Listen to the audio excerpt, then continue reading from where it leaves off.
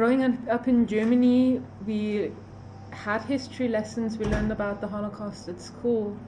But the thing is that it's always like you learn about the Nazis did these things or the Germans did that. And the connection that is really missing is that no one ever tells you that these Nazis were our grandfathers. And the only thing I had heard from my family was grandfather was in the SS, but when he found out how bad it was, he deserted from the SS. And that was the official story that you got? That was the family story that was passed on. And when we as a church started to go into this topic and we started to talk to each other and was like, well, what do you know about your family? What have they done? Many of us had stories like that of grandfather was not in the war, grandfather was just a cook, grandfather was just an electrician, things like that.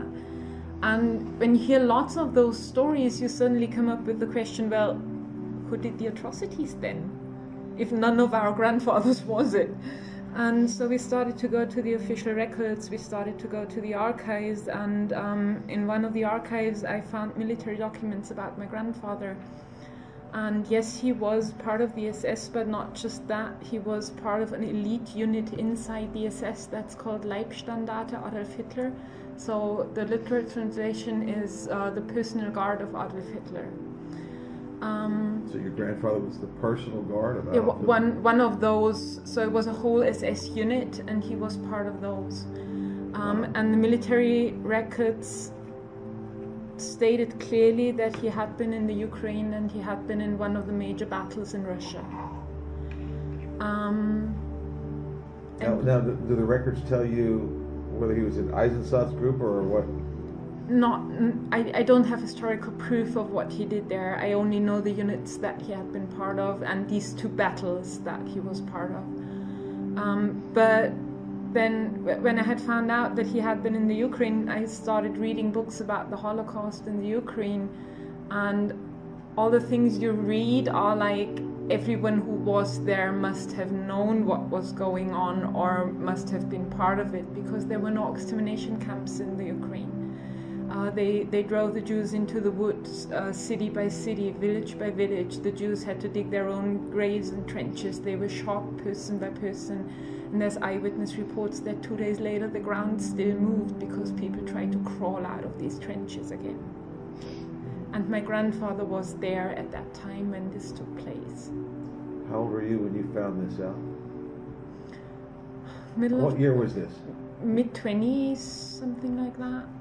So you're like 26 now, so what year was this? It was like when we started with the marches, like 2006, 2007. So the official records and the things about the Ukraine, I found that out 2010, right before we went to the march in the Ukraine.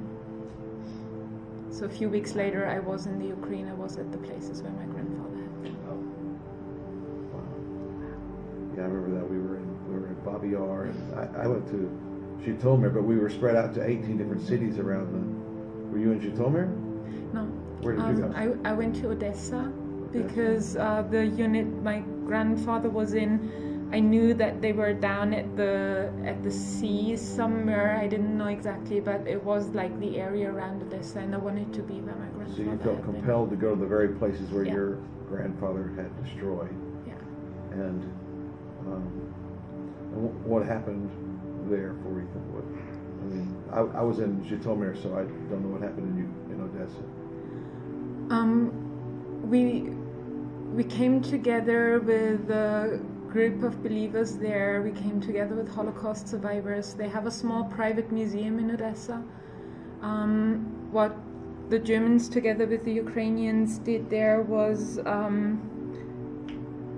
there the Jews were not shot. They were locked up in a barn and the barn was set on fire.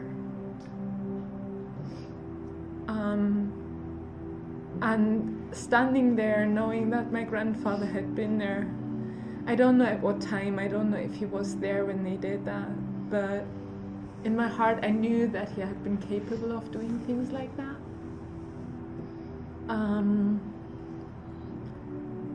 So for me, it was one of the first times when I really shared my story, and I told the people I'm exactly at the place where my grandfather had been 70 years ago. Wow. Wow. And he came to murder and to destroy and to rape women and to kill Jews and everything. And the only thing I can do is I can stand here and with a broken heart and ask for forgiveness.